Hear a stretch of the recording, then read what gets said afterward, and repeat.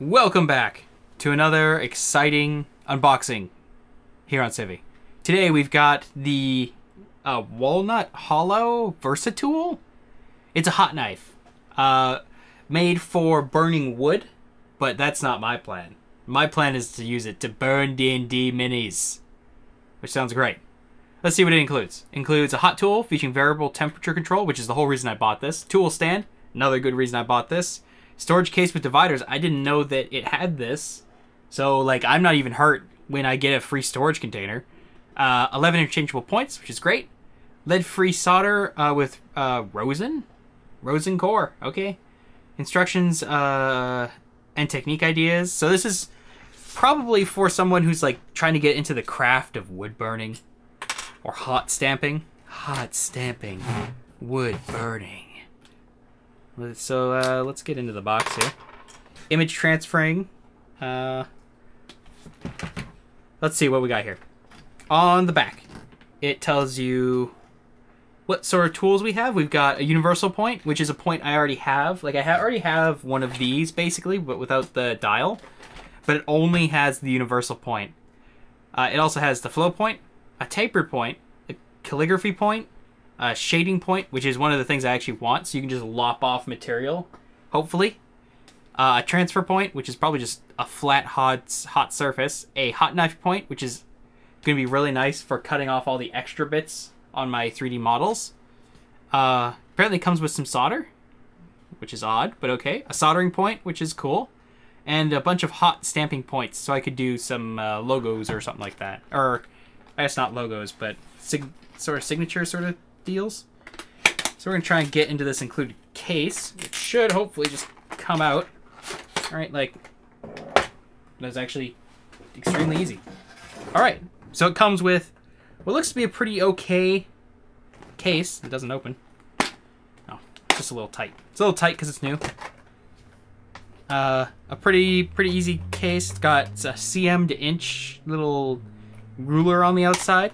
We've got a bunch of spacers, so they didn't make you have to use their stupid spacing. They actually gave you they just bought a case and gave you what they got. So we've got the stand, I assume. We've got the hot knife with a very large control knob. On the box, it said, I believe that green, like this green here, is for plastics. This is for... I didn't read that far. I would assume it gets hotter as you go, but I kind of want to be in this plastic area so that I don't burn my models. We've got our knife, and we've got a instruction manual, which you should read, but I'm not going to. So what does it got? What do we have here? We've got a nice grip for just kind of holding it, like a rubberized grip. So that's quite nice. We've got a end piece here, so I assume this is so you can't, or it's harder to burn yourself. I believe the tips just screw in and out. I might have to actually read that instruction manual to figure that out. It certainly looks like it. I'm just not sure how to get them off. You might have to use like pliers or something.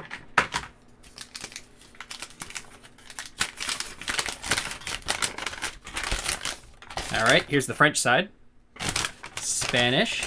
Ah, yes. So green is plastic, soft plastic, synthetic fabrics, and wax.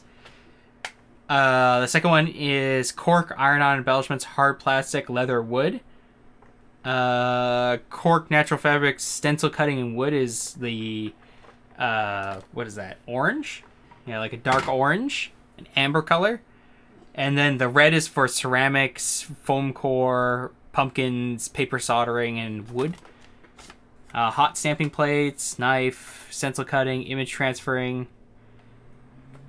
Oh. This actually lets you, like it uses a laser, like a laser printer to actually stamp whatever you're attempting to stamp on there, which is, that's actually pretty cool. Soldering should be tinned. Place stencil on clear glass, hot stamping. Fabric embossing. Plug the tool into an outlet. All points are threaded and designed to be screwed to back end of the tool. Point should not be changed when a tool is hot. Always use pliers. Okay, so that was what I was looking for. Use pliers to change the points. After all that, which I don't have any here, so I can't change the points. We've got some fun points here. So this, I believe, is our soldering point. Here's our X-Acto point, which I believe... I'm pretty sure you can change the blade in here, which I certainly hope you can, because that would be really nice to be able to change the X-Acto blade. But with a hot knife, it shouldn't really get that dull, as long as you're not scraping with it or something like that. We've got a pointy tip, a slightly less pointy tip. This is the calligraphy tip. Here's that flat pit tip that I was talking about for, like, it'll be really good for smoothing stuff out. Here is one of the stamps, which looks like a square with some points on a circle. Then we've got just a straight, like, bullseye, and the same sort of thing, but with diamonds. And then we've got some free solder, which I don't really want, but, you know, whatever. And also the stamping bit here, which will also be good for evening large pieces out. And that's really about it that's in the box, which is, you know, for like $30 some odd, you know, there's nothing really bad about it, I guess.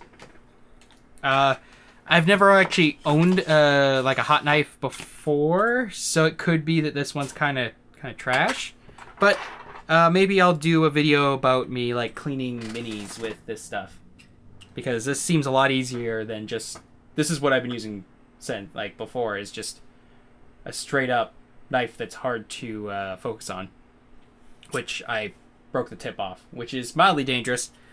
But I also, when I bought this, bought more tips, so it should be okay.